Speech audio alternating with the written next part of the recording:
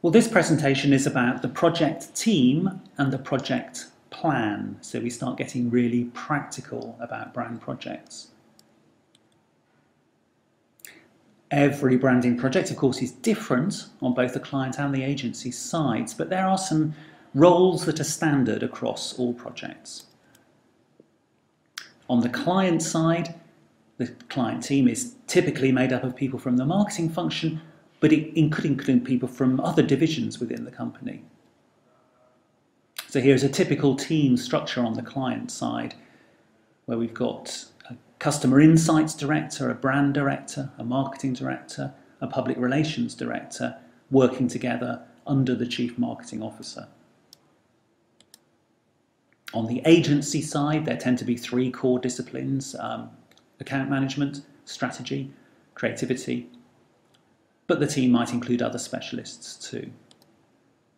So here are the three: account director, that's the client services bit; strategy director, that's the thinking bit, the planning bit; and creative director, that's the design bit.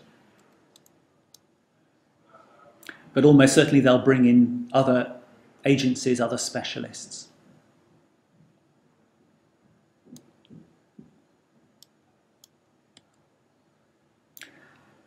And often this means working with partner agencies. They may have similar team structures, but they might have different names for some of the roles. So here are some of the typical partner agencies that the lead brand agency might involve in a project. And of course, teams aren't static. Things change in the life cycle of a project. Different skills are brought in at different points.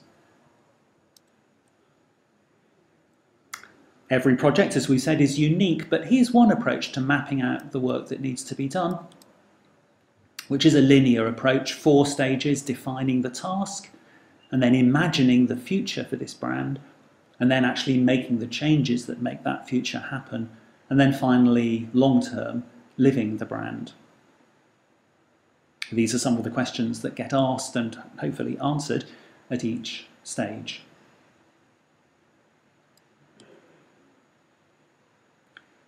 And here specifically is what the team would work on at each stage in this process.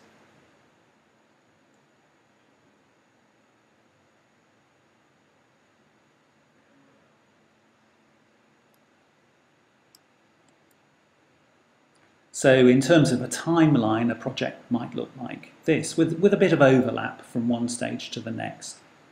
And the final stage, living the brand, of course, continues indefinitely into the future. But as an alternative to this linear process, people are increasingly talking about a more agile method. And this is borrowing methods from the software development industry. And here work is done in very quick sprints of 1 or 2 weeks. And each sprint looks at all 4 of the boxes in the 4-stage method, so the whole thing gets looked at quickly in a sprint. And the team focuses particularly on making things. The aim is to translate the brand idea into practical objects every sprint, and testing those objects with customers, employees and others. By measuring their effectiveness, the team quickly learns how to make them better, so that in the next sprint they can create something that works better. And this is called rapid prototyping. So the emphasis is not on thinking, but on quickly moving to action, testing it and improving the thinking. And many people think this is a quicker way to get great results.